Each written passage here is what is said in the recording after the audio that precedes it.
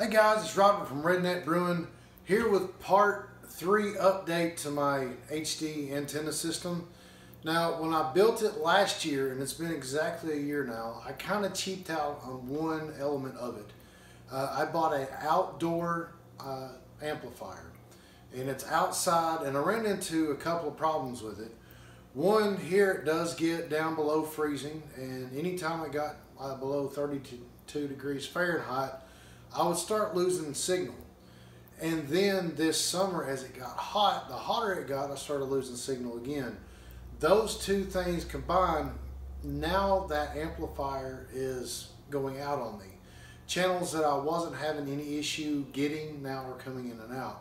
So I'm making another update to my system. I'm actually adding a Channel Master antenna, or a Channel Master amplifier. This one is made to go outside, and it's made to take the temperature swings that I see in this area of East Tennessee. So let's get to it. So here's a closer look at the amplifier. It is a one-port amplifier. Now you may remember that I have two TVs that I'm actually feeding off this one antenna, but since I'm using the TiVo, I only need one feed in, because the TV in the bedroom is actually using one of the tuners on my TiVo. So I haven't opened this up yet. All I've done is cut the tape off the bottom. So let's see what's in the box.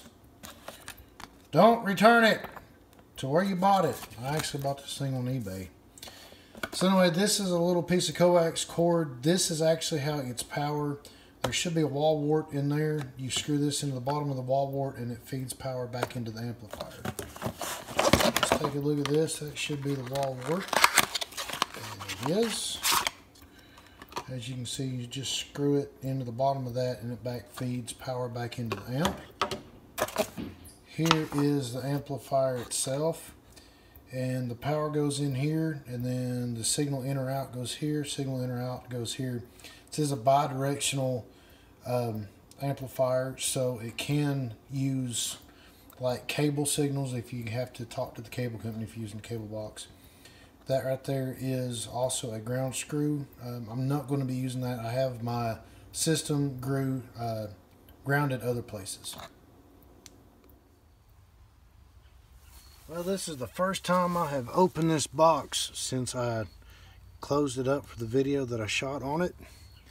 And let me tell you, this seal on here works extremely well. I had to pry that thing off. You can see some of the remnants of it left on the box. So it has remained very dry in here. So it looks like it's not a moisture problem at all. It's just a problem of the temperature and this thing not being able to take the temperature differences. So now I'm going to take this off. I'm going to switch it out with our new one, and hopefully my problem is going to be solved with leaving or dropping the channels that shouldn't be dropping. Now you do see two outs here. I'm only going to be using one of the outs. I'm pretty sure that that is the one that I'm needing to use. I'll find out real quickly after I get this hooked up if I'm wrong, and I'll just come out here and switch it if I am. So I'll see you after I hook up the new one. Well, there you go. I was wrong. It was the other one, so I had to change out the wires, but that wasn't a big deal.